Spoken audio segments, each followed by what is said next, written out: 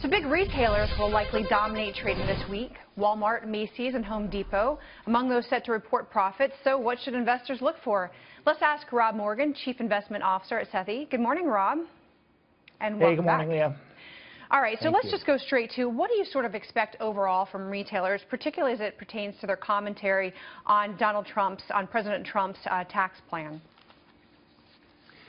Well, Leah, I think that nobody's expecting gangbusters out of retail earnings this week, but a couple of silver linings related to that. Number one, the retailers have been lowering their expectations, which is good. Number two, last week when they reported retail sales, they were far better than expected for January, which won't be captured in these earnings reports, but they could be able to give good guidance. And then to address your question directly about the border adjustment tax, the retailers don't want it.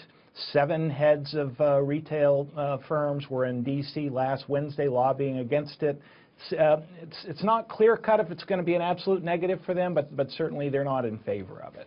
Rob, there's a report in the Wall Street Journal, and it says that the Trump administration is looking into a way to redo some of the export and the trade gap data by excluding exports from the calculations that are made from stuff imported into the U.S. What do you make of that? Well, a couple of thoughts, Lauren. I think number one,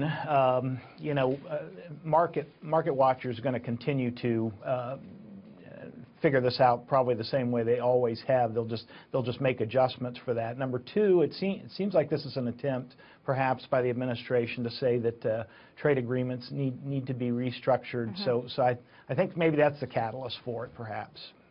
So, Rob, we know we're expecting this week to see the Fed Reserve minutes from the January 31st to February 1st meeting released. What else are you expecting this week, and what are you taking a look at?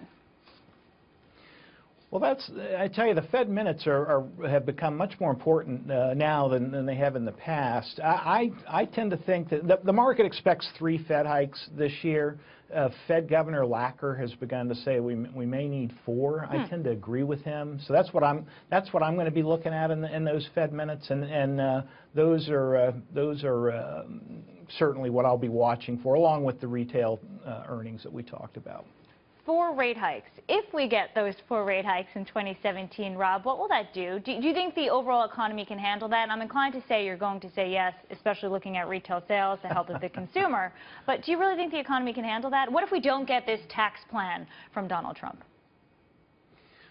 Well, I mean, Lauren, certainly there's the old saying that the Fed takes away the punch bowl before the party gets started, but I think the economy can handle it.